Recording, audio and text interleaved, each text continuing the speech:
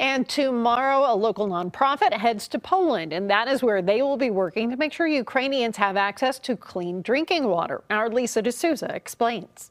It's impossible to imagine the daily life of Ukrainians right now trying to figure out how to survive in the war-torn region. One of several life-threatening challenges, finding clean drinking water. We developed this filter to serve the people all around the world. It's a very purpose-built filter. The nonprofit Water for All teaming up with Seeds of Exchange to get this portable water filter called Vivo Blue to Ukrainians right away. One of the challenges is just being safe. John DeYoung, president of Water for All, tells us the team flies out to Poland Monday. In a war-torn area, you have people running from village to village or place to place. So we made a portable system that lasts for years. Each filter capable of cleaning water, ensuring it's safe to drink for potentially more than a dozen people. It's not just great for right now, but it's great for now, tomorrow, and the rebuild of Ukraine. It lasts for years. So many look on at the devastation, wondering how they can help. It's really important to us to be able to prove to our donors, to our community, that